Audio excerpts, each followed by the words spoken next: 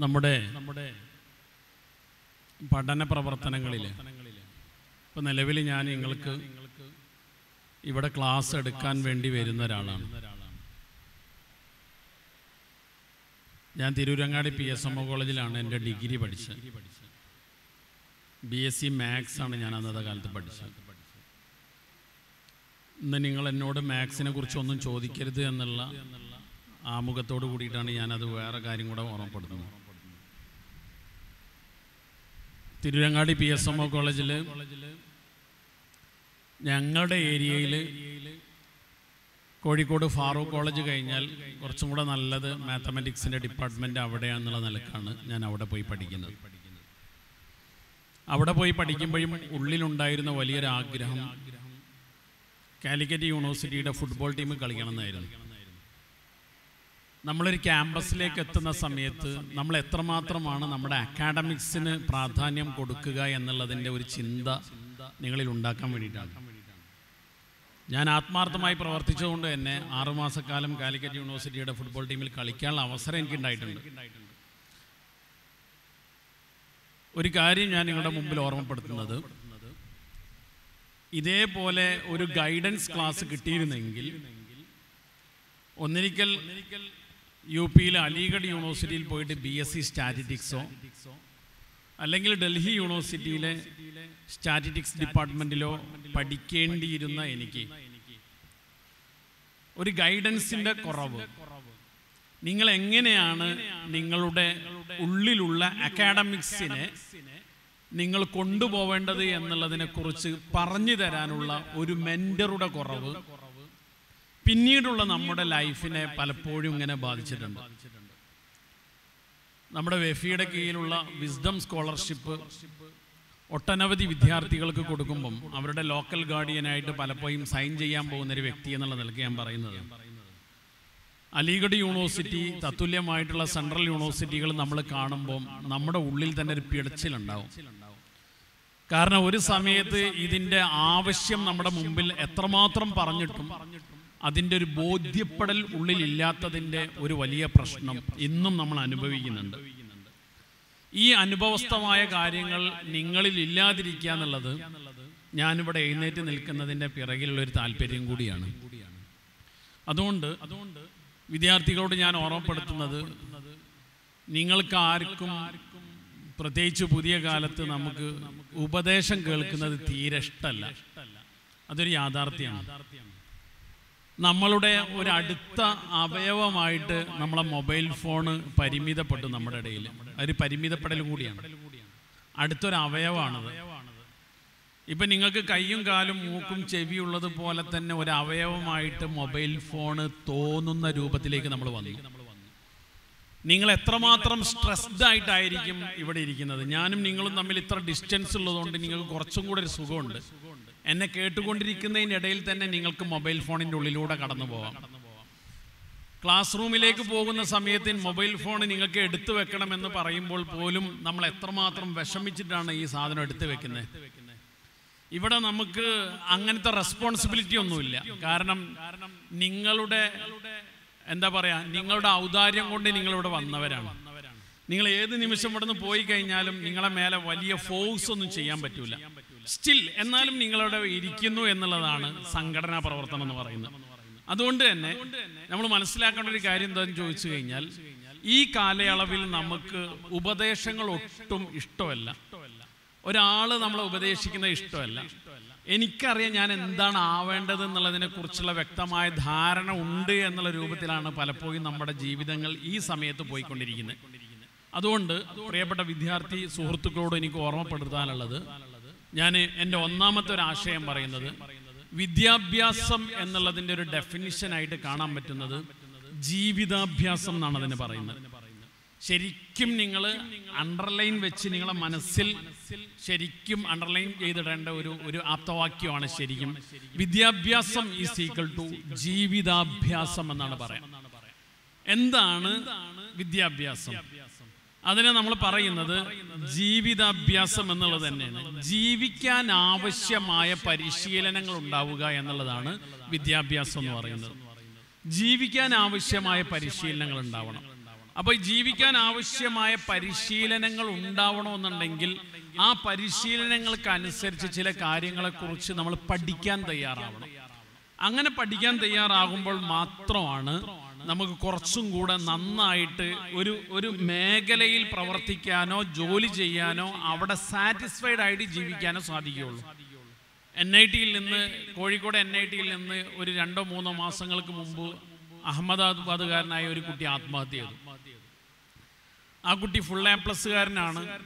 അല്ലെങ്കിൽ പിന്നെ നമ്മുടെ IITയിലെ entrance exam, JEE entrance exam അഡ്വാൻസ്ഡും പാസ്സായ ഒരു കുട്ടിയാണ്.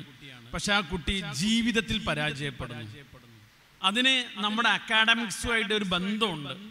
ജീവിക്കാൻ ആവശ്യമായ പരിശീലനങ്ങൾ അതിലുണ്ടാകുന്നോ എന്ന് ചോദിച്ചു കഴിഞ്ഞാൽ ഇല്ല എന്ന് തന്നെയാണ് നമുക്ക് പറയാൻ പറ്റുക.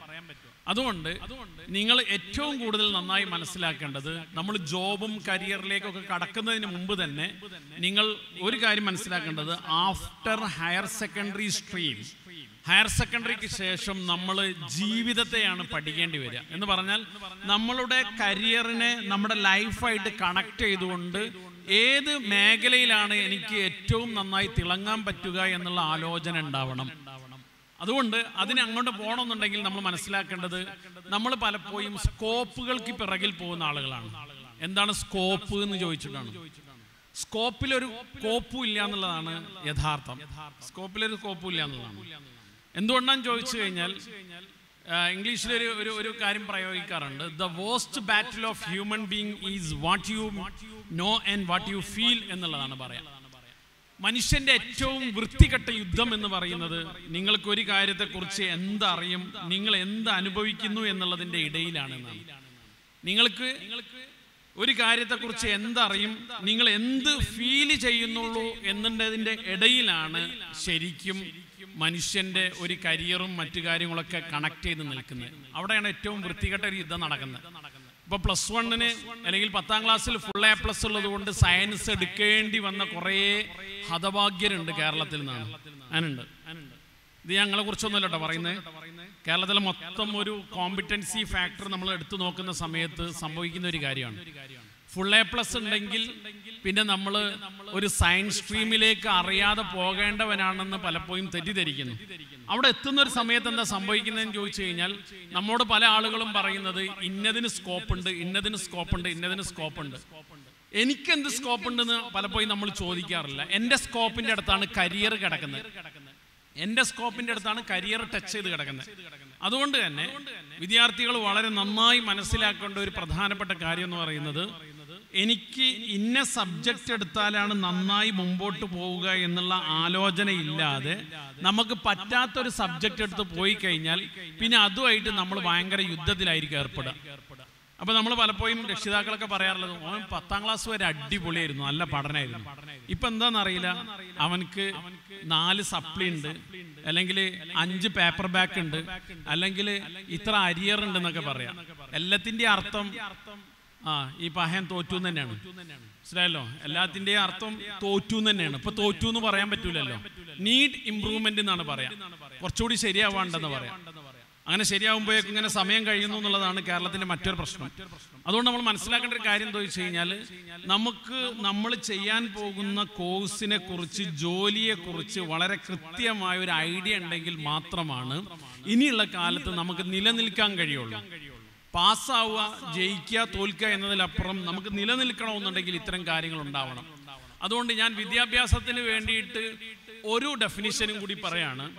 എഡ്യൂക്കേഷനെ കുറിച്ച് പറയുന്ന മറ്റൊരു ഡെഫിനിഷൻ എന്ന് പറയുന്നത് പ്രോഗ്രസ് ഇൻ ഡെവലപ്മെന്റ് എന്നാണ് പറയാം. Progress in development. നമ്മൾ BEdനൊക്കെ പഠിക്കുന്ന സമയത്ത്, DLEdനൊക്കെ പഠിക്കുന്ന സമയത്ത് ഏറ്റവും കൂടുതൽ ചർച്ച ചെയ്യുന്ന ഒരു ഏരിയയാണ് ഗ്രോത്ത് ആൻഡ് ഡെവലപ്മെന്റ് എന്ന് പറയുന്നത്. ഗ്രോത്ത് എന്ന് പറഞ്ഞാൽ നമ്മുടെ ഫിസിക്കലായിട്ടുള്ള വളർച്ചയാണ് ഗ്രോത്ത് എന്ന് പറയാം. ഡെവലപ്മെന്റ് എന്ന് പറഞ്ഞാൽ നമ്മുടെ മാനസികമായ വളർച്ചയാണ് പറയാം. അതുകൊണ്ടാണ് നമ്മൾ ചെറുപ്പകാലത്തോ അല്ലെങ്കിൽ ഒരു 10ാം ക്ലാസ് ഒക്കെ കഴിഞ്ഞതിന് ശേഷം നമ്മൾ സ്ഥിരമായി കേൾക്കുന്ന ഒരു ഡയലോഗ് ഉണ്ട്.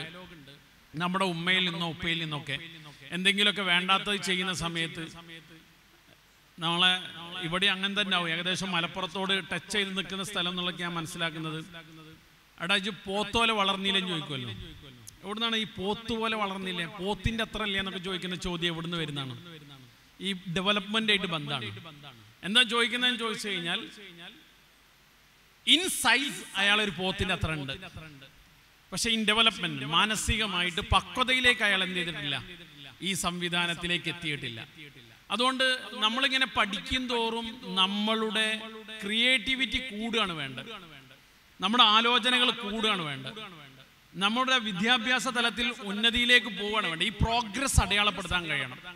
പലപ്പോഴും നമ്മളിങ്ങനെ 10ാം ക്ലാസ് കഴിയുന്നു, +2 കഴിയുന്നു, ഡിഗ്രിയിലേക്ക് ചേരുന്നു, ഡിഗ്രി കഴിഞ്ഞതിന് ശേഷം എന്ത് ചെയ്യുന്നു എന്ന് ചോദിച്ചു കഴിഞ്ഞാൽ ഇനി എന്തെങ്കിലുമൊക്കെ ചെയ്യണം, അത്രേ നമ്മൾ ആലോചിക്കുന്നുള്ളൂ.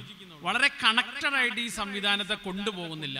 ഇങ്ങനെ കണക്റ്റഡ് ആയിട്ട് പോകാൻ സാധിക്കുക എന്നുള്ളതാണ് പ്രധാനം. ഈ 2 ഭാഗത്തിൽ നിന്ന് ഞാൻ അടുത്തൊരു ഭാഗത്തേക്ക് പോകുന്നത്, നമ്മുടെ നാട്ടിൽ ജോബും കരിയറും ഉണ്ട്.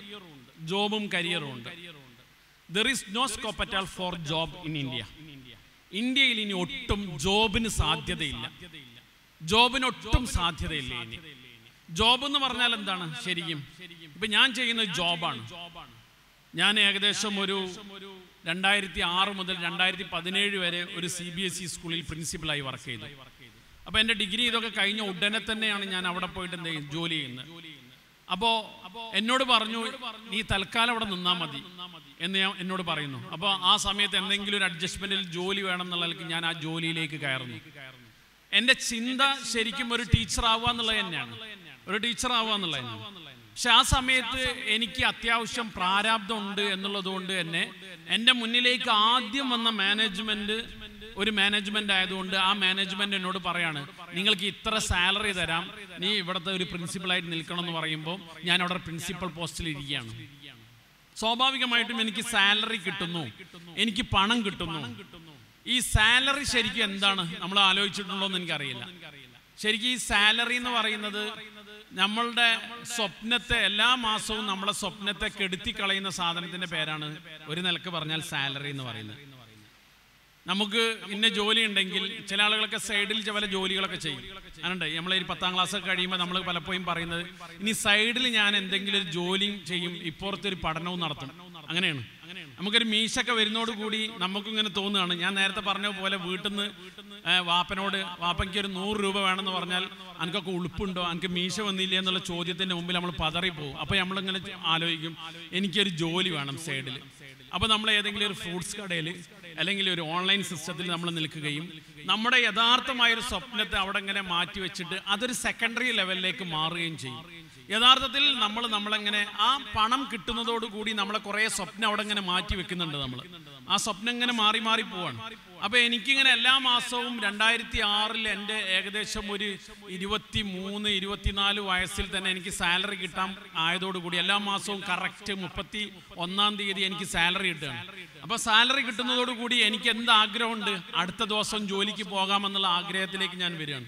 സ്വാഭാവികമായിട്ടും ഞാൻ ഉദ്ദേശിക്കുന്ന ഒരു തൊഴിലിടത്തിൽ എനിക്ക് പ്രധാനമായിട്ടും എനിക്ക് ഡിഗ്രി വേണം. ഡിഗ്രി എനിക്കുണ്ട്, അതിൻ്റെ കൂടെ ഞാൻ B.Ed ചെയ്യണം, അതിൻ്റെ കൂടെ എനിക്ക് നെറ്റ് അല്ലെങ്കിൽ സെറ്റോ അല്ലെങ്കിൽ തത്തുല്യമായിട്ട് കേട്ടറ്റ് ഇങ്ങനത്തെ ഏതെങ്കിലും ഒരു പരീക്ഷ പാസ്സായി കഴിഞ്ഞാലാണ് ഞാൻ ഏറ്റവും സേഫായിട്ട് എനിക്കിത് ഇവിടെ ഇരിക്കാൻ പറ്റുമെന്നുള്ള ബോധത്തിൽ നിന്ന് അപ്പുറത്തേക്ക് ഞാൻ മണി മോട്ടീവ് ആവുകയും ഈ സാലറീഡ് പേഴ്സൺ ആവാൻ വേണ്ടിയിട്ടുള്ള ഈ ഒരു വ്യഗ്രതയിൽ എൻ്റെ ജോലി കുറച്ച് കഴിഞ്ഞപ്പം എന്നോട് പറഞ്ഞു, B.Ed അനിവാര്യമാണ്. B.Ed അനിവാര്യമാണ്, കാരണം ഈ ജോലിക്ക് B.Ed അനിവാര്യമാണ്. അപ്പൊ നമ്മൾ ഡിസ്റ്റൻസ് ആയിട്ട് അങ്ങനെ B.Ed ചെയ്യാൻ പറ്റുമെന്ന് ആലോചിക്കുന്നു. ഇത് യഥാർത്ഥത്തിൽ ജോബാണ്. ഇത് പിടിച്ചിക്കാൻ കഴിയില്ല. ഇത് ജോബാണ്. ഇങ്ങനത്തെ ഒരു ജോലിക്ക് ഇനി ഒട്ടും കേരളത്തിൽ സ്കോപ്പ് ഇല്ല. അതേ സമയത്ത് ഇൻസ്റ്റെഡ് ഓഫ് ദാറ്റ് നിങ്ങൾ ഇതിന്റെ സ്ഥാനത്ത് നിങ്ങൾ എന്തെടുക്കണം? കരിയർ എടുക്കണം. കരിയർ എന്താണ്? ഞാൻ ആരാണോ ആകേണ്ടത്, ഞാൻ ഏതു തരം ജോലിയാണോ ചെയ്യേണ്ടത്, ഞാൻ ഏറ്റവും മികച്ചതാകാൻ വേണ്ടിയിട്ട് ഞാൻ എന്താണോ ചെയ്യേണ്ടത്, ആ മേഖലയെ ശരിക്കും മനസ്സിലാക്കിക്കൊണ്ട് തന്നെ ആ മേഖലക്ക് അനുസരിച്ചിട്ടുള്ളൊരു കാര്യം സ്വീകരിക്കുക. അപ്പോൾ ഫുൾ A+ ഉള്ളതുകൊണ്ട് സയൻസ് എടുക്കേണ്ടതില്ല. ഇനി സയൻസ് എടുത്ത് ഇപ്പോൾ ഇവിടെ സയൻസ് എടുത്തിട്ട് ഇനി അതുമായി മുമ്പോട്ട് പോകണം താല്പര്യപ്പെടാത്ത ഒരാൾക്ക് അടുത്തൊരു മേഖലയിലേക്ക് പോകാൻ സാധിക്കണം. അതാണ് ശരിക്കും കരിയർ എന്ന് പറയുന്നത്. അപ്പൊ കരിയർ നമ്മളെ പാഷനാണ്. ശരിക്കും നമ്മളെ പാഷനാണ്. ലൈഫ് ഓഫ് പാഷൻ എന്ന് പറയുന്നത് വളരെ പ്രധാനമാണ്. നമ്മളെ ഈ പാഷനെ വളരെ കറക്റ്റായിട്ട് മുമ്പോട്ട് കൊണ്ടുപോകുക എന്നുള്ളതാണ് കരിയർ നിങ്ങൾ നേടുമ്പോൾ സംഭവിക്കുന്നത്. ഇസ്ലാമിക ചരിത്രത്തിൽ നമുക്ക് പറയാൻ പറ്റുന്ന ഒരു വളരെ പ്രധാനപ്പെട്ട ഒരു ചരിത്ര ഭാഗമാണ് ബഹുമാനപ്പെട്ട അബ്ദുറഹ്മാൻ ബിൻ ഔഫ് റളിയല്ലാഹു അൻഹുവിന്റെ ചരിത്രം. ബഹുമാനപ്പെട്ടവർ മക്കയിൽ നിന്ന് മദീനയിലേക്ക് ഹിജ്റ പോവാണ്. ഹിജ്റ പോവുക എന്ന് പറഞ്ഞാൽ എന്താണ്? എല്ലാം ഒഴിവാക്കി പോകുക എന്നുള്ളതാണല്ലോ. സീറോ ബാലൻസിലാണ് പോകുന്നത്. സീറോ ബാലൻസിൽ മക്കയിൽ നിന്ന് മദീനയിലേക്ക് പോകുന്ന അബ്ദുറഹ്മാൻ ഇബ്നു ഔഫ് റളിയല്ലാഹു അൻഹു അവിടെ എത്തുന്ന സമയത്ത്, അവിടെ എത്തിയപ്പം സീറോ ബാലൻസിൽ മദീനയിലേക്ക് എത്തിയ സമയത്ത് മുന്നിൽ ആദ്യം തന്നെ ഒരു സ്വഹാബി വരികയാണ്. ബഹുമാനപ്പെട്ട സഅദ് റളിയല്ലാഹു അൻഹു ചോദിക്കുന്ന ചോദ്യമുണ്ട് ബഹുമാനപ്പെട്ടവരോട്. പിന്നെ എനിക്ക് 2 ഭാര്യമാരുണ്ട്, അവരിൽ ഒരാളെ ഞാൻ നിങ്ങൾക്ക് തരാം. കാരണം നിങ്ങൾ ആരും ഇല്ലല്ലോ, നിങ്ങളെ നോക്കാൻ ഒരാൾ വേണം. അതുകൊണ്ട് നിങ്ങൾക്ക് ഇഷ്ടമുള്ള ഒരാളെ നിങ്ങൾക്ക് സെലക്ട് ചെയ്യാം. അപ്പൊ അബ്ദുറഹ്മാൻ ഇബ്നു ഔഫ് റളിയല്ലാഹു അൻഹു പറയുന്നത് സോറി, നോ, വേണ്ട. അടുത്തതായിട്ട് വേറൊരു അൻസ്വാരികളിൽപ്പെട്ട ഒരാൾ ചോദിക്കുന്ന, ഒരു സ്വഹാബി ചോദിക്കുന്നത്, എനിക്കൊരു തോട്ടമുണ്ട്, ആ തോട്ടത്തിന്റെ ഇത്ര സ്ഥലം ഞാൻ നിങ്ങൾക്ക് തരാം, നിങ്ങൾക്ക് കൃഷി ചെയ്ത് ജീവിക്കാലോ. അങ്ങനെ നിങ്ങൾക്ക് കൃഷി ചെയ്ത് ജീവിക്കാൻ പറ്റുന്ന രൂപത്തിലേക്ക് നിങ്ങൾ ആ സ്ഥലത്ത് നിങ്ങൾക്ക് വരാം. അപ്പൊ അദ്ദേഹം വീണ്ടും പറയുന്നത് നോ, വേണ്ട, സോറി എന്ന് തന്നെയാണ് പറയുന്നത്, വേണ്ട. എന്നിട്ട് അദ്ദേഹം പറയുന്നത് എന്താണ്? അബ്ദുറഹ്മാൻ ഇബ്നു ഔഫ് റളിയല്ലാഹു അൻഹു, എനിക്ക് നിങ്ങൾ എന്ത് ചെയ്താൽ മതി? മദീനയിലെ മാർക്കറ്റ് കാണിച്ചു തന്നാൽ മതി, ചന്ത കാണിച്ചു തന്നാൽ മതി. മദീനയിലെ മാർക്കറ്റ് കാണിച്ചു തന്നാൽ മതി എന്ന് പറയുമ്പോൾ മദീനയിലെ മാർക്കറ്റ് കാണിച്ചു കൊടുക്കുകയും അവിടെ നിന്ന്, പിന്നെ ചരിത്രം വളരെ വിശാലമാണ്, അവിടെ പോയിട്ട് ഈ പാഷനേറ്റ് ആയിട്ടുള്ള ആള് അവിടെ പോയിട്ട് എന്താണ് മദീനയുടെ സ്കോപ്പ് എന്നുള്ളത് ആലോചിക്കുകയും ബിസിനസ് ഡെവലപ്പ് ചെയ്യാൻ ഞാൻ എന്ത് ആലോചിക്കണം എന്നുള്ളിടത്തേക്ക് പോവുകയും കുറച്ചപ്പുറമുള്ള കുറേ കാര്യങ്ങൾ ശേഖരിക്കാനുള്ള ഒരു ആലോചനയിലേക്ക് വരികയും അങ്ങനെ ശേഖരിച്ചു ചരിത്രം പറയുന്നത് റസൂലുള്ളാഹി സ്വല്ലല്ലാഹു അലൈഹി വസല്ലമയുടെ വഫാത്തിന് ശേഷം റസൂലുള്ളാഹി സ്വല്ലല്ലാഹു അലൈഹി വസല്ലമയുടെ ഭാര്യമാർക്കൊക്കെ പണം കൊടുക്കാനുണ്ടായിരുന്നു. 4 ഭാര്യമാരിൽ കുറച്ച് മക്കളുണ്ടായിരുന്നപ്പം ബഹുമാനപ്പെട്ടവരുടെ വഫാത്തിന് ശേഷം ബഹുമാനപ്പെട്ടവരുടെ സ്വത്ത് ഭാഗിച്ചപ്പം പിന്നെ എന്താ പറയാ, സ്വർണത്തിന്റെ കൂനകൾ പ്രത്യക്ഷപ്പെട്ടിരുന്നു എന്നാണ് ചരിത്രം പറയുന്നത്. എന്ന് പറഞ്ഞാൽ ഇതാണ് സീറോ ടു ഹീറോ എന്ന് പറയുന്നത്. ഇതാണ് ശരിക്കും പാഷൻ ആവുക എന്ന് പറയുന്നത്. ഇങ്ങനത്തെ ഒരു സംവിധാനം നമ്മുടെ ഉള്ളിൽ ഉണ്ടാവുക എന്നുള്ളതാണ്. നിങ്ങൾ എന്ത് ചെയ്താൽ മതി? എനിക്കൊരു സ്പേസ് തന്നാൽ മതി, ആ സ്പേസിൽ നിന്ന് ഞാൻ എടുത്തോളാം, ഞാൻ ഉണ്ടാക്കിക്കോളാം. വേറെ ആൾ പറയും. ഇതിനാണ് കരിയർ കോളിംഗ് എന്ന് പറയാം. നമ്മുടെ ഉള്ളിൽ ഒരു ഉൾവിളിയുണ്ട്. I want to become this one. ഞാൻ ഇന്ന ആളാണ് ആവേണ്ടത് എന്നുള്ളൊരു ചോദ്യത്തിന്റെ ഉത്തരമായിട്ട് നമ്മൾ കണ്ടെത്തുമ്പോഴാണ് നമുക്ക് ആ സ്പേസിലേക്ക് കയറാൻ പറ്റുന്നത്. പലപ്പോഴും നമ്മൾ ജോലിയെ ആ രൂപത്തിലേക്ക് എന്ത് ചെയ്യുന്നില്ല, ശരിക്കും സമീപിക്കുന്നില്ല. അതുകൊണ്ട് തന്നെ ഇങ്ങനെ പാഷനേറ്റ് ആയിക്കൊണ്ട് ബഹുമാനപ്പെട്ടവർ പറഞ്ഞിരിക്കുന്നത് എനിക്ക് ഇന്ന സ്പേസ് മതി, ആ സ്പേസിൽ എന്ത് ചെയ്യണമെന്ന് എനിക്കറിയാം. ഇതേപോലെ പ്രിയപ്പെട്ട വിദ്യാർത്ഥികളോട് എനിക്ക് ഓർമ്മപ്പെടുത്താനുള്ളത്, നമ്മുടെ ഉള്ളിലുള്ളൊരു കപ്പാസിറ്റി ഉണ്ട്. ആ കപ്പാസിറ്റിയെ തിരിച്ചറിഞ്ഞ് അതിനെ ശരിക്കും അപ്ഡേറ്റ് ചെയ്ത് അതിനെ ശരിക്കും മനസ്സിലാക്കി സമൂഹത്തിൻ്റെ ഉള്ളിൽ ചെയ്യണം. അങ്ങനെ വരുമ്പോഴാണ് എൻ്റെ പേഴ്സണാലിറ്റിയെ ഞാൻ ശരിക്കും സമൂഹത്തിന് കൊടുക്കാൻ സാധിക്കുകയുള്ളൂ. ഇപ്പം നിങ്ങളുടെ മുമ്പിലിരിക്കുന്ന ഈ അബ്ദുസ്സമദ് എന്ന് പറഞ്ഞ ആൾ ആരാണ് എന്നുള്ള ചോദ്യത്തിന് പല ഉത്തരങ്ങളുണ്ട്. ഞാൻ ആരാണെന്നുള്ള ചോദ്യത്തിന് നിങ്ങൾക്ക് അറിയാവുന്ന ഒരു അബ്ദുസ്സമദ് ഉണ്ട്, അതാണോ ശരിക്കുള്ള ഞാൻ? അല്ല. എൻ്റെ ഭാര്യയോട് നിങ്ങൾ എന്നെ കുറിച്ച് ചോദിച്ചാൽ അവർക്ക് വേറൊരു സമദിനെ കുറിച്ച് പറയാനുണ്ട്, വേറൊരു സമതാണ്. എൻ്റെ ഉമ്മയോട് ചോദിച്ചു കഴിഞ്ഞാൽ വേറൊരു സമദിനെ കുറിച്ച് പറയാനുണ്ട്. എൻ്റെ സുഹൃത്തുക്കളോട് ചോദിച്ചു കഴിഞ്ഞാൽ വേറൊരു സമതുണ്ട്. നാട്ടുകാരോട് ചോദിച്ചാൽ വേറൊരാളുണ്ട്. ഇങ്ങനെ വ്യത്യസ്തമായി കിടക്കുകയാണ് ഞാനെന്ന് പറയുന്ന ഒരാൾ. അപ്പോഴും എൻ്റെ ഉള്ളിൽ നിന്ന് ഞാൻ എന്താണ് എന്നെക്കുറിച്ച് മനസ്സിലാക്കേണ്ടത് എന്നുള്ള ചിന്ത എന്നിൽ ഉണ്ടാവുകയും എൻ്റെ ആ ജോലിയെ ഏറ്റവും സ്പെസിഫിക് ആയിട്ട് സമൂഹത്തിൽ കൊടുക്കാൻ പറ്റുന്ന രൂപത്തിലേക്ക് അനാലിസിസ് ചെയ്ത് കൊടുക്കുമ്പോഴാണ് ഞാൻ കരിയർ ബേസ്ഡ് ആവുക. അപ്പൊ നമ്മൾ എന്ത് ചെയ്യണം? ഈ കരിയർ ബേസ്ഡ് ആവുന്ന ഒരാൾക്കാണ് കുറച്ചുകൂടെ സമൂഹത്തിൽ നന്നായിട്ട് നല്ല ജോലി ചെയ്യാൻ കഴിയുള്ളൂ. അപ്പോൾ ഈ നമ്മൾ ലൈഫ് പാർട്ണറെ തിരഞ്ഞെടുക്കുന്നതിന് ഏകദേശം തുല്യമാണ് ഒരു കരിയർ എന്ന് പറയുന്നത്. പ്രധാനമാണ്. നമ്മളൊരു ഒരു ഇണയെ തിരഞ്ഞെടുക്കുന്ന സമയത്ത് നമ്മളുടെ സെലക്ഷൻ തെറ്റിപ്പോയി കഴിഞ്ഞാൽ ലൈഫിലുടനീളം അതിൻ്റെ പരിക്ക് നമ്മൾ അനുഭവിക്കേണ്ടി വരും. വലിയ പ്രശ്നമാണ്. ഇത് ഞാൻ നിങ്ങൾക്ക് ഇപ്പോൾ ഒരു നല്ലൊരു ഉപദേശമായിരിക്കും നിങ്ങൾക്ക് സ്വീകരിക്കാൻ കൂടി പറ്റുന്നതാണ്. കാരണം നിങ്ങൾ വൈവാഹിക ജീവിതത്തിലേക്ക് കടക്കാനിരിക്കുന്ന ആളുകളോ കടക്കണമെന്ന് പലപ്പോഴും ആഗ്രഹിക്കുന്ന ആളുകളാണ്. ആഗ്രഹിക്കാമല്ലോ, കടക്കാൻ കഴിഞ്ഞിട്ടില്ലെങ്കിലും. അപ്പോൾ നമ്മൾ എന്ത് ചെയ്യുന്നു ചോദിച്ചു കഴിഞ്ഞാൽ നമ്മുടെ ലൈഫ് പാർട്ണറെ നമ്മൾ സെലക്ട് ചെയ്യുന്നത് റോങ് ആയി എന്ന് വിചാരിച്ചോളൂ. നമ്മൾ വിചാരിച്ചതുപോലെയല്ല കാര്യങ്ങളൊക്കെ സംഭവിക്കണേ. നമ്മൾ വിചാരിച്ചത് അയാൾ ഇങ്ങനെയാണെന്ന്, അനുഭവിച്ചു നോക്കുമ്പോൾ ഇയാൾ ഇങ്ങനെയാണെന്നുള്ള വന്നത്.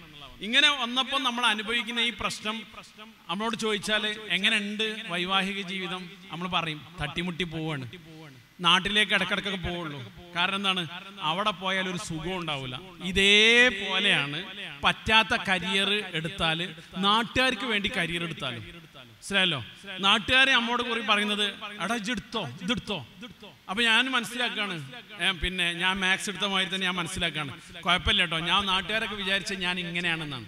അപ്പോഴും നമ്മുടെ ഉള്ളിൽ സംഭവിക്കുന്ന ഒരു കാര്യം എന്താണ്? ഞാൻ ആരാണ് എന്നുള്ള ചോദ്യത്തിന്റെ ഉത്തരം എനിക്ക് കണ്ടെത്താൻ സാധിച്ചിട്ടില്ല. അപ്പൊ ഈ ലൈഫ് ഓഫ് പാഷൻ എന്ന് പറയുന്നിടത്ത് വളരെ നന്നായിട്ട് നമ്മൾ മനസ്സിലാക്കേണ്ടത്, knowing your self is the beginning of all wisdom എന്ന് പറയാറുണ്ട്. എല്ലാ തിരിച്ചറിവിന്റെയും ആദ്യ ഘട്ടം എന്ന് പറയുന്നത് നിങ്ങൾക്ക് നിങ്ങളെ അറിയുക എന്നുള്ളതാണ്, നിങ്ങളെ ശരിക്കും തിരിച്ചറിയുക എന്നുള്ളതാണ്. അങ്ങനെ തിരിച്ചറിയാൻ പാകത്തിലേക്ക് നമ്മൾ കാര്യങ്ങളെ കൊണ്ടുവരിക, അങ്ങനെ എടുക്കുന്ന ഒരു സംവിധാനമായിരിക്കണം കരിയർ എന്ന് പറയുന്നത്. അപ്പോൾ എന്നോട് കുറച്ച് കഴിഞ്ഞപ്പം എൻ്റെ സ്ഥാപനത്തിൽ നിന്ന് എന്നോട് ഓരോന്നിനും അപ്ഡേഷൻ ചോദിച്ചപ്പോൾ എനിക്ക് ആ അപ്ഡേഷൻ കൊടുക്കാൻ സാധിക്കാതിരുന്നപ്പോൾ എനിക്ക് ആ സ്ഥാപനത്തിൽ നിന്ന് ഇറങ്ങേണ്ടി വരുന്നു. അതുകൊണ്ട് തന്നെ പ്രിയപ്പെട്ട സുഹൃത്തുക്കളോട് എനിക്ക് ഓർമ്മപ്പെടുത്താനുള്ളത്, നമ്മൾ നമ്മുടെ കരിയറിൽ വിജയിക്കണമെന്നുണ്ടെങ്കിൽ നമുക്ക് പാകപ്പെട്ട കരിയറിനെ സെലക്ട് ചെയ്തുകൊണ്ട് മുമ്പോട്ട് പോകണം. അങ്ങനെ സെലക്ട് ചെയ്ത് മുമ്പോട്ട് പോകാൻ പറ്റുന്ന രീതിയിലാണ് ഇന്ത്യൻ സിനാരിയോ ഇപ്പോൾ ഉള്ളത്. ഇപ്പോൾ ഉദാഹരണത്തിന് ഒരാൾക്ക് ഏത് നിമിഷം ഏത് ഭാഗത്തേക്ക് മാറാൻ പറ്റും. മുമ്പൊക്കെ ഉണ്ടായ കരിയറിലേക്ക് കടക്കലായിരുന്നു. ഡോക്ടർ ആവണമെന്നുണ്ടെങ്കിൽ ഉള്ള കരിയറിലേക്ക് കടക്കാം. ഇപ്പൊ കരിയർ ക്രിയേറ്റേഴ്സ് ആണ് കൂടുതലുള്ളത്. ഏറ്റവും ലേറ്റസ്റ്റ് ആയിട്ട് ഡിജിറ്റൽ ഹ്യൂമാനിറ്റീസ് എന്ന് പറയുന്ന ഒരു സംവിധാനം വന്നിട്ടുണ്ട്. കുറച്ചും കൂടെ ഭയങ്കര ഭാഗമാണ്. അപ്പൊ ഇനി കരിയറിൽ ഒരാൾക്ക് നിലനിൽക്കണമെന്നുണ്ടെങ്കിൽ 3 പ്രധാനപ്പെട്ട ടാലന്റ് നമ്മുടെ ഉള്ളിൽ ഉണ്ടാവണം. ഏതൊരാൾക്കും അയാളുടെ ജോലിയിൽ പിടിച്ചു നിൽക്കണമെന്നുണ്ടെങ്കിൽ 3 പ്രധാനപ്പെട്ട കാര്യത്തിൽ അയാൾ അപ്ഡേറ്റഡ് ആയിരിക്കണം. ഒന്ന് ഇംഗ്ലീഷാണ്. ഇംഗ്ലീഷ് ലാംഗ്വേജ് വളരെ പ്രധാനമാണ് ഇനിയുള്ള കാലത്ത്. രണ്ടാമത്തേത് മെന്റൽ എബിലിറ്റിയാണ്. മാത്തമാറ്റിക്കൽ എബിലിറ്റി വളരെ പ്രധാനമാണ്. മെന്റൽ എബിലിറ്റി ഉള്ള ഒരാൾക്ക് ഇനി പിടിച്ചു നിൽക്കാൻ സാധിക്കുള്ളൂ. മൂന്നാമത്തത് ടെക്നിക്കൽ സ്കില്ല് കൂടുതലായിട്ടുണ്ടായിരിക്കണം. ടെക്നിക്കൽ സ്കില്ലായിരിക്കണം. ഒരു കാലത്ത് നമ്മുടെ നാട്ടിൽ ഈ കയ്യക്ഷരത്തിന് മാർക്ക് കിട്ടുമായിരുന്നു. ഇപ്പൊ കയ്യക്ഷരം മാറി, നമ്മളിപ്പോൾ ടൈപ്പിംഗ് സിസ്റ്റത്തിലേക്ക് വന്നു. അതുകൊണ്ട് തന്നെ നിങ്ങൾ ഇംഗ്ലീഷിന്റെ അധ്യാപകനാണെങ്കിലും എഞ്ചിനീയറിംഗ് സ്ട്രീമിൽ ചെയ്യുന്ന ഒരാളാണെങ്കിലും പ്രൊഫഷണൽ ആണെങ്കിലും നിങ്ങളുടെ ജോലി ഏതാണെങ്കിലും ഈ മെന്റൽ എബിലിറ്റിയോട് കൂടി, ഇംഗ്ലീഷ് പ്രൊഫിഷ്യൻസിയോട് കൂടി, ടെക്നിക്കൽ സ്കില്ലോട് കൂടി അവിടെ ഇല്ലെങ്കിൽ പിടിച്ചിക്കാൻ കഴിയില്ല. അതുകൊണ്ടാണ് നമ്മൾ ഈ സൂം വന്നു, അത്തരം പ്ലാറ്റ്ഫോമുകൾ വന്നതോടുകൂടി നന്നായിട്ട് ഓറലായി പഠിപ്പിക്കുന്ന ഒരാൾക്ക് പിന്നെ ഈ പ്രസന്റേഷൻ സ്കില്ലിന്റെ PPT ഉണ്ടാക്കാൻ പോലും കഴിയുന്നില്ല. വലിയ പ്രശ്നമാണ്. അപ്പൊ നമ്മൾ മനസ്സിലാക്കേണ്ട ഒരു കാര്യം എന്താ വെച്ച് കഴിഞ്ഞാൽ, നമ്മൾ നമ്മുടെ ജോലിയെ ആ രൂപത്തിലേക്ക് പരിവപ്പെടുത്തണമെന്നുണ്ടെങ്കിൽ ആ കാലത്തിനനുസരിച്ച് ആവശ്യമുള്ള കുറെ കാര്യങ്ങൾ നമ്മൾ സ്വീകരിച്ചിരിക്കണം. ഇപ്പൊ നമ്മുടെ ജനറേഷൻ എന്ന് പറഞ്ഞാൽ എവിടുന്നും പഠിക്കാൻ പറ്റുന്ന ജനറേഷനാണ്. ശരിക്കും ലോകത്തെ 4 ജനറേഷനായിട്ട് തിരിക്കാറുണ്ട്. ഒന്നാമത്തെ ജനറേഷനെ കുറിച്ച് പറയുന്നത് നോ വേർ ജനറേഷൻ എന്നാണ്. നോ വേർ ജനറേഷൻ എന്നാണ് പറയാം. നോവർ ജനറേഷൻ എന്ന് പറയുന്നത് ആദിമ മനുഷ്യൻ ഇങ്ങനെ ഒറ്റയ്ക്ക് ജീവിച്ചു എന്നാണ്. അപ്പൊ അവിടേക്കും ഇവിടേക്കും നോക്കിയപ്പോൾ ആരും കണ്ടില്ല. അപ്പൊ ആ ജനറേഷനെ കുറിച്ച് പറയുന്നതാണ് നോവർ ജനറേഷൻ. ആരും ഇല്ല ഇവിടെ. കുറച്ച് കഴിഞ്ഞപ്പോഴാണ് നമ്മൾ ചക്രം കണ്ടുപിടിച്ചത്. ചക്രം ഇങ്ങനെ കണ്ടെത്തി നമ്മളിങ്ങനെ മൂവ് ചെയ്യാൻ തുടങ്ങി. ഒന്ന് മൂവ് ചെയ്യാൻ വേണ്ടി തുടങ്ങിയപ്പോഴാണ് തൊട്ടപ്പുറത്ത് ഒരാളും കൂടി ഉണ്ട് എന്ന് കണ്ടപ്പം ആ ജനറേഷനെ കുറിച്ച് പറയുന്നതാണ് സംവേർ ജനറേഷൻ എന്നുള്ളത്. അവിടെയും ഇവിടെ ആളുണ്ട്, അവിടെ ഇവിടെ ആളുണ്ട്. അല്പം നമ്മൾ അങ്ങോട്ടും ഇങ്ങോട്ടും നീങ്ങാൻ തുടങ്ങി സമൂഹം.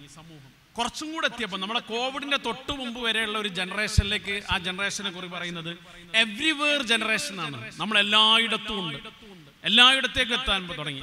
നമ്മൾ മുമ്പ് ചൈനയിൽ പോയിട്ടാണെങ്കിലും വിദ്യാഭ്യാസം പഠിക്കണം എന്ന് പറയുന്നിടത്ത് എല്ലാ ദിവസവും ചൈനയിൽ പോയി വരാൻ പറ്റുമോ എന്നുള്ള രൂപത്തിലേക്ക് എല്ലായിടത്തും എല്ലാവരും എല്ലാ സമയത്തും എത്താൻ തുടങ്ങി. കോവിഡിന്റെ പശ്ചാത്തലം വന്നതോടുകൂടി നമ്മുടെ ഈ ജനറേഷനെ കുറിച്ച് പറയുന്ന പേര് എൽസ്വേർ ജനറേഷൻ എന്നാണ്. എൽസ്വേർ എന്നാണ് പറയാം. എവിടെയും ആവാം, എവിടെയും ആവാം. നിങ്ങൾക്ക് നിങ്ങളുടെ വീട്ടിലിരുന്നു കൊണ്ട് നിങ്ങൾക്ക് വേണമെങ്കിൽ ഓക്സ്ഫോർഡ് യൂണിവേഴ്സിറ്റിയുടെ പഠിതാവാകാം. നിങ്ങൾക്ക് വേണമെങ്കിൽ ഒരു ഫോറിൻ യൂണിവേഴ്സിറ്റിയിൽ നിങ്ങളുടെ വീടിന്റെ അകത്ത് നിന്നുകൊണ്ട് പഠിക്കാം. നിങ്ങൾക്ക് വേണമെങ്കിൽ ഹൈദരാബാദിലെ ആമസോൺ കമ്പനിയിൽ നിങ്ങളുടെ വീടിന്റെ അകത്ത് നിന്നിട്ട് ട്രാൻസ്ലേഷൻ എന്ന് പറയുന്ന കരിയറിലേക്ക് കടക്കാം. നിങ്ങളുടെ സ്കിൽ എവിടെയാണോ ഡെവലപ്പ് ചെയ്യേണ്ടത് എന്ന് നിങ്ങൾ ആധികാരികമായി ചിന്തിച്ചുകൊണ്ട് വരികയാണെങ്കിൽ ഈ സംവേർ സിസ്റ്റത്തിൽ നിങ്ങൾക്ക് ഈ എൽസ്വെയർ സിസ്റ്റത്തിൽ നിങ്ങൾക്ക് എവിടെ ഇരുന്നും പഠിക്കാം. അപ്പൊ നമുക്ക് എന്താ സംഭവിക്കേണ്ടത്? ഈ എൽസ്വെയർ സിസ്റ്റത്തിൽ നിന്നുകൊണ്ട് ഞാൻ എങ്ങനെ എൻ്റെ പഠന മേഖലയെ ഏറ്റവും മികച്ചതാക്കി മാറ്റണം. അപ്പൊ അങ്ങനെ മികച്ചതാക്കി മാറ്റാൻ പറ്റുന്ന സിസ്റ്റത്തിലേക്ക് ആലോചിക്കുക. ഇന്ത്യയിലെ ഏറ്റവും ഉയർന്ന വിദ്യാഭ്യാസ യോഗ്യത ഏതാണെന്ന് എന്നോട് ചോദിച്ചു കഴിഞ്ഞാൽ ഞാൻ എപ്പോഴും പറയാറുള്ളത് ഡിഗ്രി എന്നാണ്. ഡിഗ്രിയാണ് ഏറ്റവും ഉയർന്ന വിദ്യാഭ്യാസ യോഗ്യത. അപ്പൊ ആ വിദ്യാഭ്യാസ യോഗ്യത നമുക്ക് ഉണ്ടായി കഴിഞ്ഞാലാണ് ഒരുപാട് മേഖലയിലേക്ക് നമുക്ക് കടക്കാൻ പറ്റുന്നത്. ബാക്കിയൊക്കെ സ്പെസിഫിക് ആണ്. നിങ്ങൾ ഒരു ടീച്ചർ ആണെങ്കിൽ ആ ടീച്ചർ എന്ന് പറയുന്ന പോസ്റ്റിൽ നിങ്ങൾ സ്പെസിഫിക് ആണ്. അതേ സമയത്ത് ഡിഗ്രി ജനറൽ ആയിട്ട് നമുക്കുണ്ട് എങ്കിൽ ആ ബേസിക് ക്വാളിഫിക്കേഷൻ വെച്ചിട്ട് നിങ്ങൾക്ക് എവിടേക്കും പോകാൻ പറ്റും. അതുകൊണ്ട് നമ്മൾ മനസ്സിലാക്കേണ്ട ഒരു കാര്യം, നമ്മൾ ഏറ്റവും കൂടുതൽ ചെയ്യേണ്ട ഒരു കാര്യം എന്താ വെച്ച് കഴിഞ്ഞാൽ, ഇപ്പൊ UGC ഓൺലൈൻ കോഴ്സുകൾ അംഗീകരിച്ച കാലമാണ്. ഓൺലൈൻ കോഴ്സുകൾ ഇപ്പൊ നമ്മുടെ മുമ്പിൽ റെഗുലർ സ്റ്റഡീൻ്റെ പുറമെ പ്രൈവറ്റ് സ്റ്റഡി ഉണ്ടായിരുന്നു. പിന്നെ നമ്മൾ ഡിസ്റ്റൻസ് മോഡിൽ പഠിക്കാൻ തുടങ്ങി. കുറച്ചും കൂടെ കഴിഞ്ഞപ്പോൾ നമ്മൾ ഇപ്പോൾ ഓൺലൈൻ മീഡിയകളിലൂടെ നമ്മൾ പഠിക്കാൻ വേണ്ടി പോവാണ്. എല്ലാ യൂണിവേഴ്സിറ്റികളിലും അതിലേക്ക് അപ്ഡേറ്റ് ചെയ്തുകൊണ്ടിരിക്കുകയാണ്. നമുക്ക് ഒരുപാട് സർട്ടിഫിക്കറ്റ് കോഴ്സുകൾ അങ്ങനെ ചെയ്യാൻ പറ്റുന്ന ഒരു കാലമാണ്. അപ്പോൾ നമ്മൾ എന്താ ചെയ്യേണ്ടത്? ഏത് സമയവും നമ്മുടെ ജോലികളെ മറ്റു പല മേഖലകളിലേക്കും നമുക്ക് തിരിക്കാൻ പറ്റുന്ന പാകത്തിലാണ് ഇപ്പോൾ ലോകത്തിൻ്റെ കരിയർ മേഖല കിടക്കുന്നത്. അതുകൊണ്ട് പ്രിയപ്പെട്ട വിദ്യാർത്ഥികൾ നന്നായി മനസ്സിലാക്കേണ്ടത്, നിങ്ങളെ അപ്ഡേറ്റ് ചെയ്യാൻ പറ്റുന്ന രൂപത്തിലേക്കുള്ള ഒരു ജോലി സാധ്യതയെക്കുറിച്ച് ആലോചിക്കുകയും ഡിഗ്രി ആകുമ്പോഴേക്കും നിങ്ങളുടെ ഒരു ജോലിയെ ഏറ്റവും നന്നായിട്ട് സ്വപ്നം കാണുകയും ആ ജോലിയിലേക്ക് ആവശ്യമായത് എന്താണ് എന്ന് ശരിക്കും മനസ്സിലാക്കിക്കൊണ്ട് മുമ്പോട്ട് പോകണം. അങ്ങനെ മുമ്പോട്ട് പോയിട്ടില്ലെങ്കിൽ എല്ലായിടത്തും ഒരു പോസിംഗ് ഉണ്ട്, അവിടെ ഇങ്ങനെ സ്റ്റക്കാവും നമ്മൾ. പിന്നെ നമ്മൾ മാറി മാറി കോഴ്സ് ചെയ്യേണ്ടി വരും. അതിന് പകരം നമ്മൾ ഒരു മേഖലയിലേക്ക് എത്തി. ഇപ്പോൾ ഉദാഹരണത്തിന് മെക്കട്രോണിക്സ് എന്ന് പറയുന്നത് ഒരു സമയത്ത് ഇന്ത്യയിലേക്ക് വന്ന ജാപ്പാനീസ് ഉൽപ്പന്നമാണ്. മെക്കട്രോണിക്സ് എന്ന് പറയുന്നത് എഞ്ചിനീയറിംഗ് സ്ട്രീമിൽ. അതുവരെ മെക്കാനിക്കൽ എഞ്ചിനീയറും ഇലക്ട്രിക്കൽ എഞ്ചിനീയറും വേറെ തന്നെയായിരുന്നു ഉണ്ടായിരുന്നത്. പിന്നെന്ത് ചെയ്തു? ഒരു കമ്പനിയിലേക്ക് തന്നെ ഈ രണ്ട് കഴിവുള്ള ആളുകളെ പ്രൊമോട്ട് ചെയ്യാൻ തുടങ്ങിയപ്പോൾ മെക്കട്രോണിക്സ് എന്ന് പറയുന്ന ഒരു സംവിധാനം കൊണ്ടുവന്നു. അപ്പോൾ നമ്മൾ മനസ്സിലാക്കേണ്ട ഒരു കാര്യം എന്ന് പറയുന്നത്, ലോകത്തിൻ്റെ ഒരു അവസ്ഥ എന്ന് പറയുന്നത് ഏത് നിമിഷവും ഇത്തരം മേഖലകൾ നമ്മുടെ ഉള്ളിലേക്ക് വരുമെന്നുള്ളതാണ്.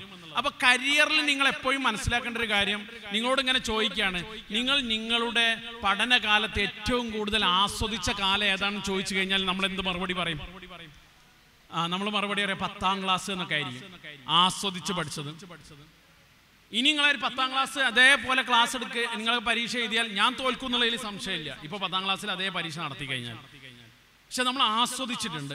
ഇപ്പൊ നമ്മളവിടെ മനസ്സിലാക്കേണ്ട വസ്തുത എന്ന് പറയുന്നത് എന്താ വെച്ച് കഴിഞ്ഞാൽ, നമ്മൾ ഏറ്റവും മികച്ചത് വരാനുള്ളതാണെന്നുള്ള തോന്നലില്ലെങ്കിൽ നമ്മൾക്ക് ലൈവ് ആവുന്നത് കുറയും. അതുകൊണ്ടാണ് നമ്മുടെ ഒരു പ്രധാനപ്പെട്ട മുസ്ലിഷ്യനായ AR റഹ്മാന് ഇന്ത്യയിലെ പ്രധാനപ്പെട്ട ഒരു അംഗീകാരം ലഭിച്ചപ്പോൾ അദ്ദേഹത്തോട് ചോദിക്കുന്ന ചോദ്യമുണ്ട് പത്രക്കാർ, നിങ്ങൾ ഏറ്റവും നല്ല പാട്ട് ഏതാണെന്നാണ് ചോദിക്കുന്നത്. നിങ്ങൾ ഏറ്റവും നല്ല പാട്ട് ഏതാണ്? അപ്പൊ അദ്ദേഹം ഉടനെ തന്നെ മറുപടി പറയുന്നത്, ഞാൻ ഇനി എഴുതാൻ പോകുന്ന പാട്ടാണെന്നാണ്. ഞാൻ ഇനി എഴുതാൻ പോകുന്ന പാട്ടാണ് ഏറ്റവും നല്ല പാട്ട് എന്ന് പറഞ്ഞാൽ, my best is to B come. ഇത് വരാനിരിക്കുന്നേ ഉള്ളൂ. ഇതാണ് കരിയർ എന്ന് പറയുന്നത്. ഞാൻ എൻ്റെ ഏറ്റവും മികച്ചതിലേക്ക് വരാനുള്ളതാണ്. അങ്ങനെ വരാനുള്ളതാണ് എന്ന് പറയുന്നതിലേക്ക് നമ്മൾ എത്തണമെന്നുണ്ടെങ്കിൽ നമ്മൾ എന്ത് ചെയ്യണം? ഏറ്റവും മികച്ചിനെ അപ്ഡേറ്റ് ചെയ്യാൻ പറ്റുന്ന രൂപത്തിലേക്ക് എന്ത് ചെയ്യണം? നമ്മുടെ ചിന്തകളെ നമ്മൾ ശരിക്കും എടുത്തിരിക്കണം. ആ രൂപത്തിലേക്ക് ചില കാര്യങ്ങൾ നിങ്ങളുടെ ഉള്ളിലുണ്ടാവും. അപ്പോൾ കരിയർ എന്ന് പറയുന്നിടത്ത് നമ്മൾ ശ്രദ്ധിക്കേണ്ടത്, നമുക്ക് ഡിഗ്രി ഉണ്ടാവുക എന്നുള്ളത് പ്രധാനമാണ്. അതിൻ്റെ കൂടെ തന്നെ ടെക്നിക്കൽ സ്കില്ലുകളിലേക്ക് ഒരു പാരലായിട്ട് നമ്മൾ മുമ്പോട്ട് പോകുക എന്നുള്ളത് പ്രധാനമാണ്. ആ രൂപത്തിലേക്ക് ശരിക്കും മനസ്സിലാക്കിയിട്ട് പിന്നെ നിങ്ങൾ അടുത്ത് ചെയ്യേണ്ടത് life of പാഷന് ശേഷമുള്ളതാണ് life of priority എന്ന് പറയുന്നത്. ഞാൻ ഏതിനാണ് പ്രയോറിറ്റി കൊടുക്കേണ്ടത് എന്നുള്ളതാണ്. നിർഭാഗ്യവശാൽ നമ്മുടെ നാട്ടിൽ നമ്മുടെ അജണ്ടകളെ എങ്ങനെ ആരൊക്കെ മാറ്റിക്കൊണ്ടിരിക്കുന്നുണ്ട്. ഇപ്പം ഞാൻ ഇവിടുന്ന് ഇങ്ങനെ സഞ്ചരിക്കുമ്പോൾ ഞാൻ വിചാരിച്ചു മലപ്പുറം ജില്ലയിലാണ് അങ്ങനെ കൂടുതലുള്ളതെന്നാണ്. നമ്മളെ നാട്ടിൽ ഒരു 2.5 കിലോമീറ്റർ കൂടുമ്പോൾ എന്തുകൊണ്ടാണ് ഒരു ടർഫ് സ്റ്റേഡിയം, ഒരു ചപ്പാത്തി കമ്പനി ഉണ്ടാകുന്നത്? നിങ്ങൾ എപ്പോഴെങ്കിലും ആലോചിച്ചിട്ടോ നമ്മളെ മാർക്കറ്റ് ആരാ നിശ്ചയിക്കുന്നതെന്ന്? എനിക്ക് അനുവദിച്ച സമയം അങ്ങനെ കഴിയാൻ പോകുന്നതുകൊണ്ട് ഞാൻ കുറച്ചും കൂടെ ഇങ്ങനെ ചുരുക്കുകയാണ് നിങ്ങളത് മനസ്സിലാക്കാൻ വേണ്ടിയിട്ട്. നിങ്ങൾ എപ്പോഴെങ്കിലും നിങ്ങളെ മാർക്കറ്റ് മനസ്സിലാക്കിയണോ? നിങ്ങളുടെ മാർക്കറ്റ് എവിടെയെന്ന് പലപ്പോഴും മനസ്സിലാക്കണം. നമ്മളിങ്ങനെ ഒരു സാധനം ഇങ്ങനെ ഇട്ട് ഒരു പച്ച മാറ്റ് അവിടെ ഇട്ട് ഒരു കളർഫുൾ ലൈറ്റും കൊടുക്കുന്നതോടുകൂടി നമ്മൾക്ക് ആകർഷണീയത വരികയാണ്. അതോടുകൂടി നമ്മുടെ കുറേ സ്വപ്നങ്ങൾ അവിടെ പോവാണ്. അതുകൊണ്ട് ഞാൻ പ്രിയപ്പെട്ട സുഹൃത്തുക്കളോട് എനിക്ക് അടുത്തതായിട്ട് ഒരു കാര്യം ഓർമ്മപ്പെടുത്താനുള്ളത്, ഈ പ്രയോറിറ്റി നിശ്ചയിക്കുമ്പോൾ വളരെ പ്രധാനപ്പെട്ട ഒരു ടാലൻ്റാണ് സെൽഫ് ലവ് എന്ന് പറയുന്നത്. സെൽഫ് ലവ് എന്ന് പറയുന്നത് വളരെ പ്രധാനമാണ്. നമുക്ക് സ്വന്തം ഇഷ്ടം ഉണ്ടായിരിക്കണം. നമ്മളെ സെൽഫ് ലവ് ഉണ്ടാവുക എന്ന് പറഞ്ഞാൽ ചില സുഖങ്ങളെ ഒഴിവാക്കുക എന്നുള്ളതാണ് സെൽഫ് ലവ് എന്ന് പറഞ്ഞാൽ. ഉദാഹരണത്തിന് ഒരാൾ കള്ളു കുടിക്കുന്നത് അയാൾക്കറിയാം, കള്ളു കുടിക്കുന്ന അയാളെ പാൻക്രിയാസിന് പ്രശ്നമാണ്, ലിവറിന് പ്രശ്നമാണെന്നൊക്കെ അയാൾക്കറിയാം. എന്നാലും അയാൾ കള്ളു കുടിക്കുന്നത് അയാളുടെ ഒരു സമാധാനത്തിന് വേണ്ടിയിട്ടാണ്. പക്ഷെ യഥാർത്ഥത്തിൽ അയാൾക്ക് സെൽഫ് ലവ് ഇല്ലാത്തത് കൊണ്ടാണ് അയാൾ കള്ളു കുടിക്കുന്നത്. അപ്പൊ അയാൾക്ക് സെൽഫ് ലവ് ഉണ്ടാവണമെന്നുണ്ടെങ്കിൽ ഈ കള്ളു കുടിക്കുക എന്നുള്ള ഈ ഒരു പ്രശ്നത്തെ, ഈ ഒരു സുഖത്തെ അയാൾ മാറ്റിവെക്കണം. അപ്പൊ നമ്മൾ ഡിഗ്രിക്കൊക്കെ ചേരുന്ന സമയത്ത് ഒരു 6 മാസം കഴിയുമ്പോഴാണ് നമുക്കൊരു ഉൾവിളി ഉണ്ടാവുക.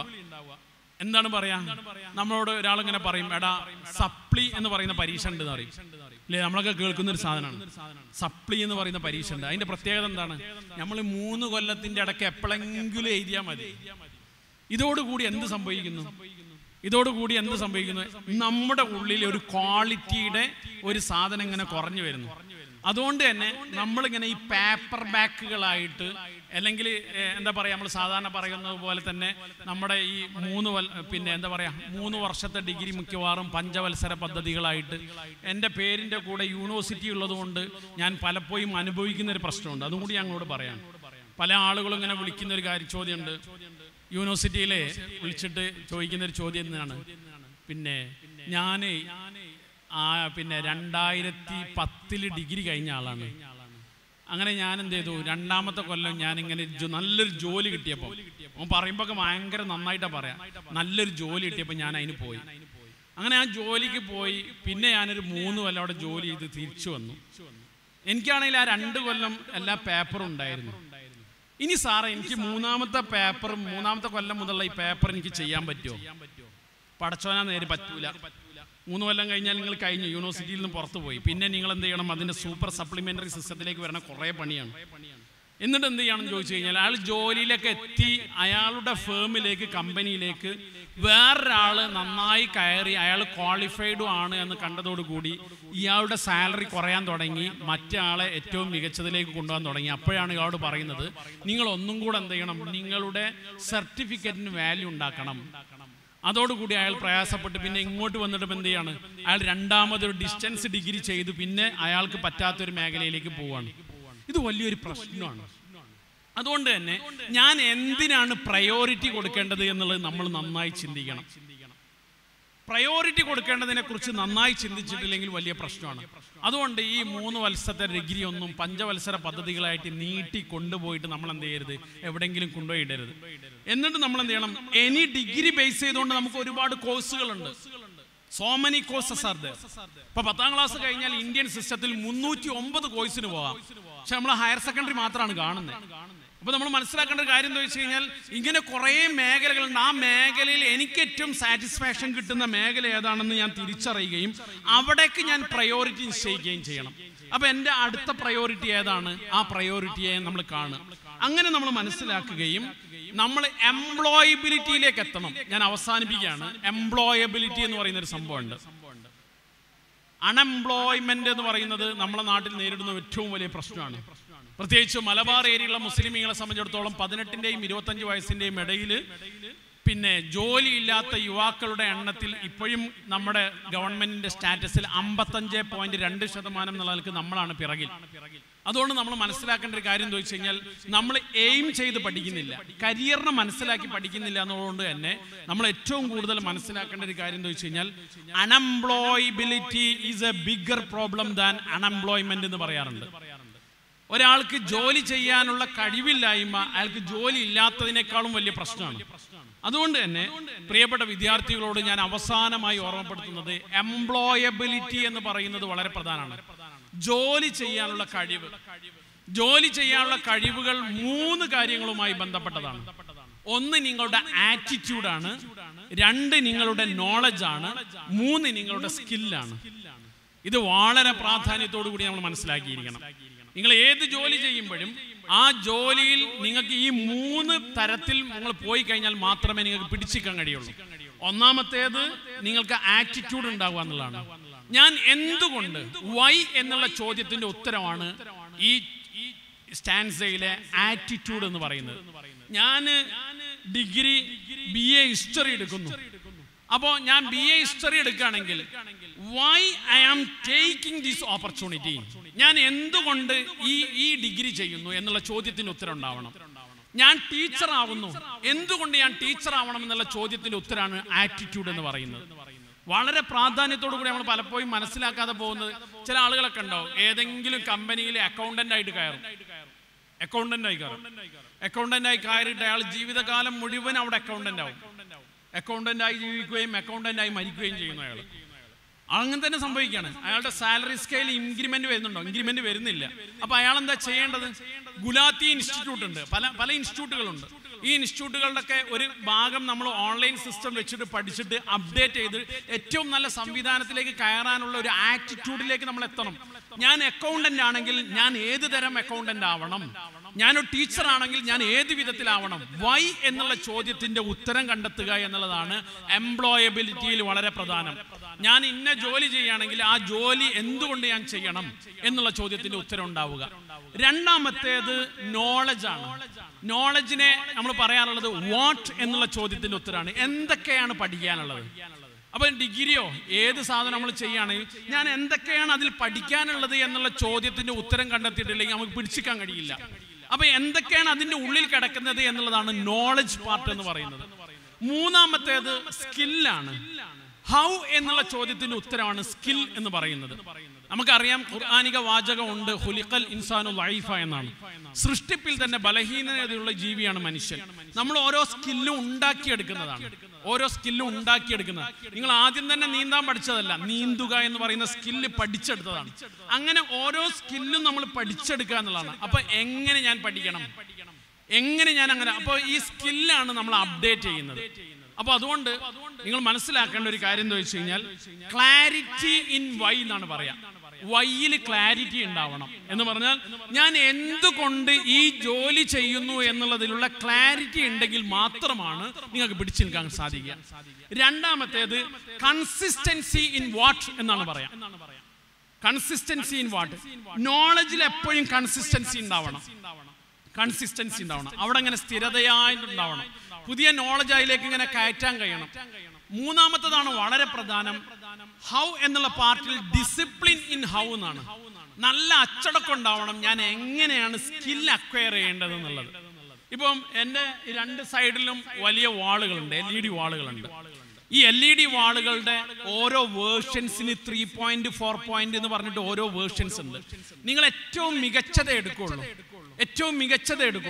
നമ്മൾ എന്ത് ഫ്രീ ആയിട്ട് കിട്ടുകയാണെങ്കിൽ അതിന്റെ ക്വാളിറ്റിയാണ് പിന്നീട് മെഷർ ചെയ്യുന്നത്. അതുകൊണ്ട് തന്നെ പ്രിയപ്പെട്ട സുഹൃത്തുക്കൾ നന്നായി മനസ്സിലാക്കേണ്ടത്, ഞാൻ എങ്ങനെ ഈ പാർട്ട് ക്ലിയർ ആയി കൊണ്ടുപോകണം എന്നുള്ള ചിന്ത ഉണ്ടായിരിക്കണം. അപ്പോൾ ഞാനൊരു പിന്നെ ഇപ്പോൾ ഇവിടെ ദേവ സ്റ്റുഡൻസ് ഉണ്ട്. ദേവ സ്റ്റുഡൻസ് ഇനിയുള്ള കാലത്ത് ആലോചിക്കേണ്ട ഒരു കാര്യം എന്ന് പറയുന്നത്, നിങ്ങൾക്ക് മറ്റുള്ള കുട്ടികളെക്കാളും 100% ഓപ്പർച്യൂണിറ്റീസ് ഉണ്ട്. നിങ്ങൾ ഒരു നാട്ടിലെ സോഷ്യൽ എന്റർപ്രണർ ആവാനുള്ള എല്ലാവിധ സ്കില്ലും നിങ്ങളിൽ ഉണ്ടാവുകയാണെങ്കിൽ കാലം നിങ്ങളുടെ കൂടെ നിൽക്കും. എല്ലാ മഹല്ലുകളും ചിലപ്പം LLPയിലേക്കോ കമ്പനിയിലേക്കോ അത്തരം സിസ്റ്റങ്ങളിലേക്കോ അതിൻ്റെ കാര്യങ്ങളൊക്കെ മാറേണ്ട കാലത്തിലേക്ക് നമ്മൾ എത്തും.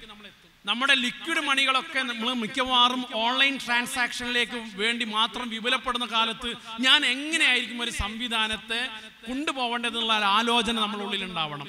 അപ്പോൾ എൻ്റെ ജോലി എൻ്റെ മികച്ചതാക്കി മാറ്റണമെന്നുണ്ടെങ്കിൽ ഈ സമൂഹത്തിന് മുമ്പിൽ പിടിച്ചു നിൽക്കത്തക്ക രൂപത്തിലേക്ക് കാര്യങ്ങൾ ഉണ്ടാവണം.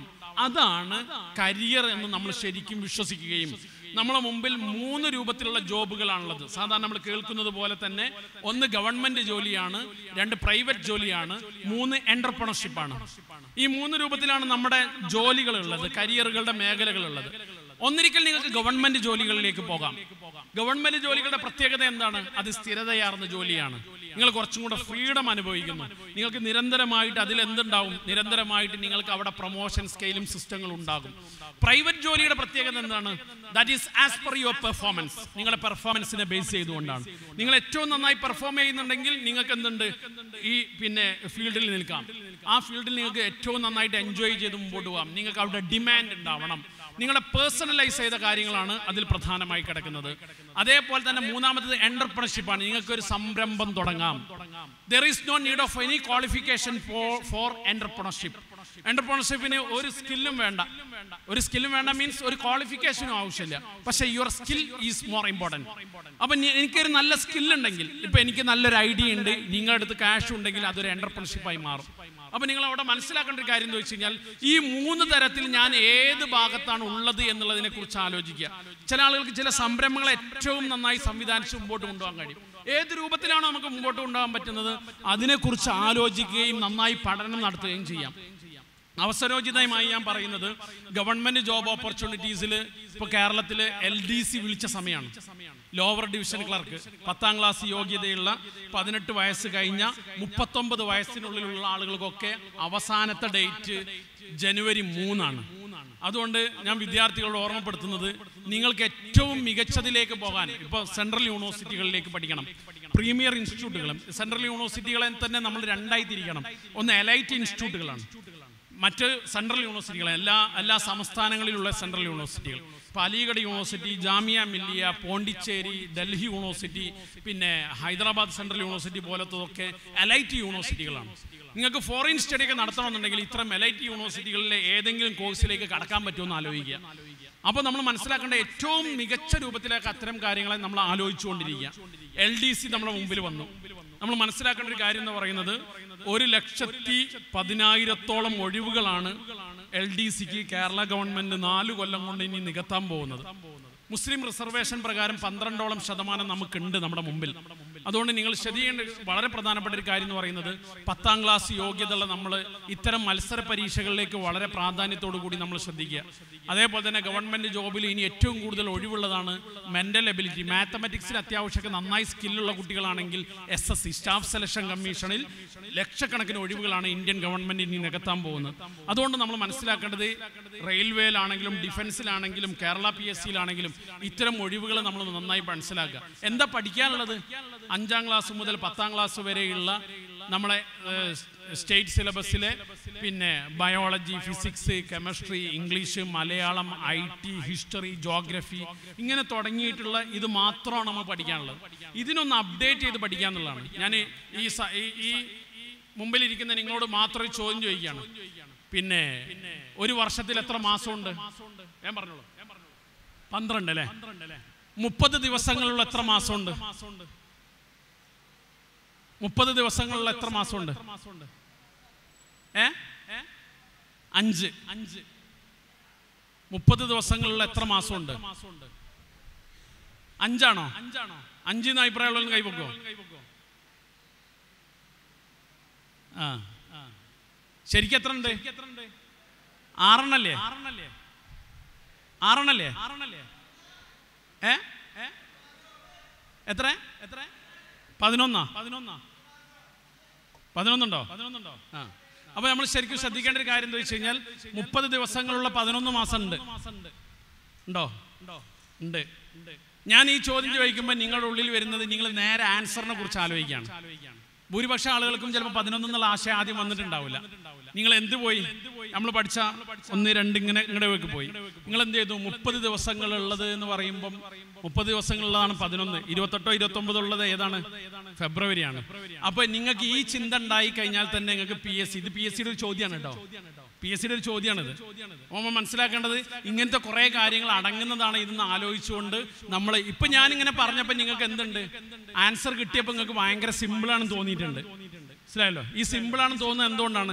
ക്വസ്റ്റ്യൻ പഠിക്കുന്നില്ല എന്നുള്ളതാണ് നമ്മുടെ പ്രശ്നം. ക്വസ്റ്റ്യനെ പഠിച്ചുകൊണ്ട് എഴുതുന്ന ഒരു കുട്ടിക്ക് ഇന്ത്യയിലെ കോമ്പറ്റേറ്റീവ് എക്സാമുകൾക്ക് ഫ്രെയിം ചെയ്ത് കയറാൻ പറ്റും. അപ്പോൾ ഇത്തരം ആലോചനകളിലേക്ക് പോവുകയും ഇങ്ങനത്തെ ഗവൺമെന്റ് മേഖലകളിലേക്കുള്ള ജോലികളെ നമ്മൾ കാണുകയും അത്തരം ഓപ്പർച്യൂണിറ്റീസിനെ നമ്മൾ തിരഞ്ഞെടുക്കുകയും PSC 1 time registration, SSC 1 time registration അടക്കം ചെയ്ത് നിങ്ങളൊക്കെ നിങ്ങളുടെ കരിയറിനെ ഏറ്റവും സർഗാത്മകമായി മുമ്പോട്ട് കൊണ്ടുപോകണമെന്ന് മാത്രം ഓർമ്മപ്പെടുത്തി തൽക്കാലം ഞാൻ അവസാനിപ്പിക്കുന്നു. ആഖിർ ദഅ്വാനാ അൽഹംദുലില്ലാഹ്. അസ്സലാമു അലൈക്കും വറഹ്മത്തുള്ളാഹി.